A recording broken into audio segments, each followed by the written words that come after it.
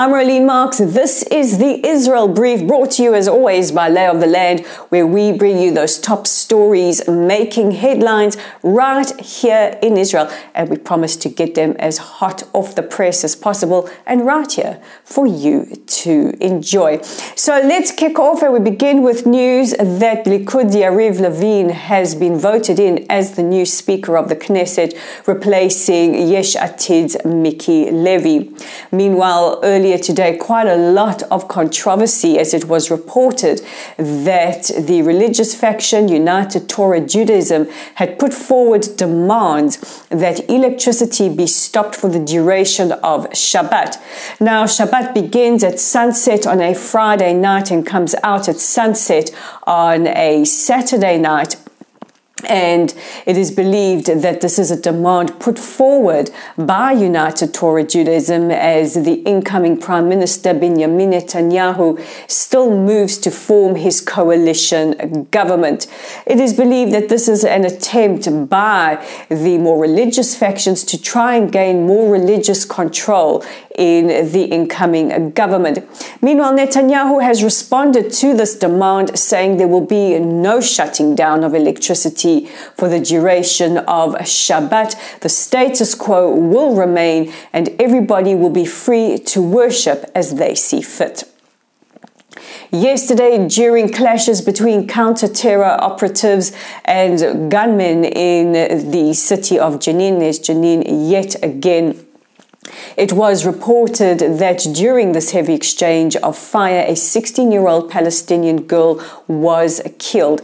Now, of course, it beggars the question, what was a 16-year-old Palestinian girl doing so close to such a tense, conflict-ridden situation? That is a question I think many of us would want answers. But speaking to I-24 News, an unnamed official from the border police says that the IDF releasing a statement saying that there is a possibility she could have been hit by sniper fire was hasty and done prematurely and without a proper investigation. Now, this follows calls from the U.S. Department of State's spokesperson Ned Baker for accountability during the situation. Now, we've been following all the debacle and the heavy politicization of events surrounding the death of Al Jazeera journalist Shireen Abu Akleh since it happened in May. And could this have been an attempt by the IDF to try and preempt accusations and demands for investigations and escalations to places like the International Criminal Court, which is what Al Jazeera has done, or the FBI? But one thing is for sure is that it has been noted by the media that this has been decided upon without a proper investigation. Meanwhile, on the subject of investigations, the UN representative for children in armed conflict, Virginia Gamba, is in Israel, and it is reportedly believed that Israel will hand her a report containing information how the miners or Palestinian miners who are killed by IDF troops are involved either in military or quasi-military activity. The report is also believed to contain evidence explaining how incitement is used, as well as weapons training, summer camps, and UNRWA is used to weaponize children by terror entities like Hamas and Palestinian Islamic Jihad.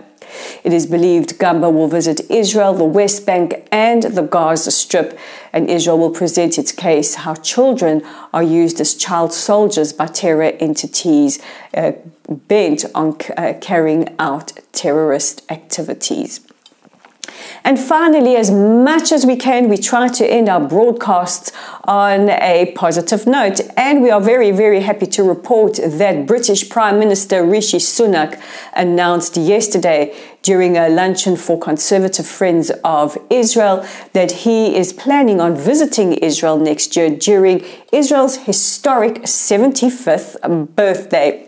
This just goes to show the ongoing closeness that Israel and the United Kingdom is continuing to build. And Prime Minister Sunak, we look forward to welcome you on your first visit to the State of Israel. And that brings me to the end of today's broadcast. Don't forget to check out our website at www.layoftheland.online. We've got all your articles that you are interested in. You can check out our archives. You can look through older Israel briefs and even Papa Salan if you miss us during the December holidays. Just a reminder, we will be publishing content this week and a newsletter next week. However, we will be taking a break until the early weeks of next year. The Israel Brief will be continuing. If you want to continue to check out the Israel Brief and subscribe to our YouTube channel, you can find us at the Israel Brief. Click on the red subscribe button to subscribe. Don't forget to like and share our content. And we're on Facebook at Lottel Site. If you haven't already joined our Facebook community, please give us a like, give us a follow, share our content, invite your friends. And as always, we're on Twitter at LayOfTheLand5. And with that, I'm Rolene Marks. This has been the Israel Brief. And don't forget to join me again tomorrow for your top stories.